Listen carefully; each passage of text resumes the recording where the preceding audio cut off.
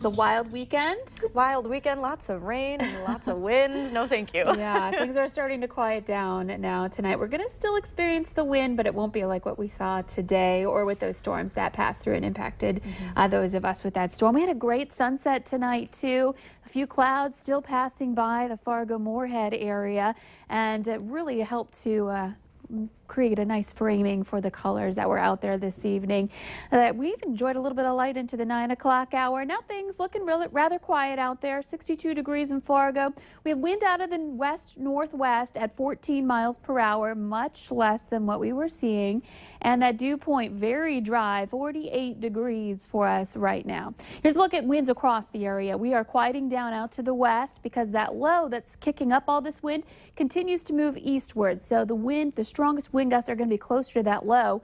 Baudette and over toward Bemidji, we're seeing some wind gusts into the 30s, 28 miles per hour in Thief River Falls, and over toward Grand Forks, and then farther west from there, things are a little bit quieter. That's also where we're seeing more of the rain. We've been dealing with some cloudy and rainy skies up in northeastern parts of our viewing area today, and still some sprinkles in that region, perhaps even a couple over into Lakes Country as well.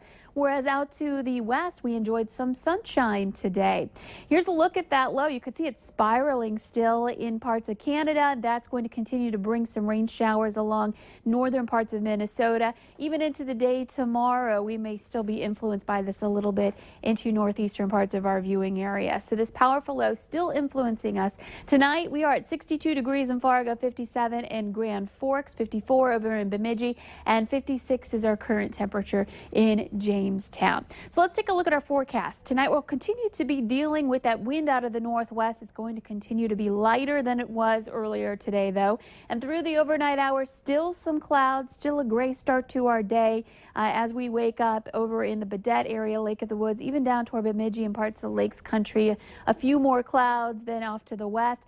Temperatures in the upper 40s to some low 50s to start off tomorrow, too. So another one of those days where you'll want that extra layer to start off tomorrow. And notice the wind, steady speeds in the teens, but we could still be seeing some gusts into the 20s, even some 30s into the afternoon because the low's still there, still bringing in some stronger winds throughout the morning hours, rather. Now, looking ahead toward the noon hour, sunshine for a lot of places, some stubborn clouds still hanging on off to the east, and temperatures rising into the 50s there and some 60s across areas where we've got some sun into the afternoon, back into the 70s in a couple of places. That would be southeastern North Dakota and our far western counties in our viewing area, where we have the best bet for seeing 70 degrees. Once again, the farther north and east you are, that's where we'll be on the cooler side. Temperatures making their way into the 60s for highs tomorrow.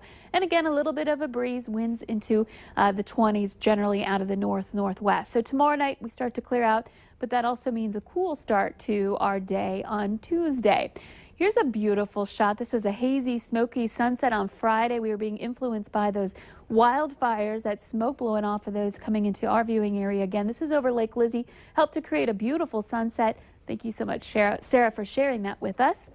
And over the next several days, we've got a nice period where we can relax. Tomorrow, 71 degrees, mostly sunny in Fargo, but again, a few more clouds to the north and east. And on Tuesday, temperatures start warming back into the upper 70s, even getting close to 80. And by Thursday and into Friday, we'll be into the 80s in the FM metro area and in parts of the Southern Valley. Our next chance for storms rolls in on Friday and Saturday, maybe even into Sunday a little bit. But we've got several days here where temperatures are going to be comfortable and we're going to be dry and sunny for cleaning up or drying out, however you may have been impacted by this weekend's weather. Definitely appreciate it. That's for sure. Thank you so much, Lisa.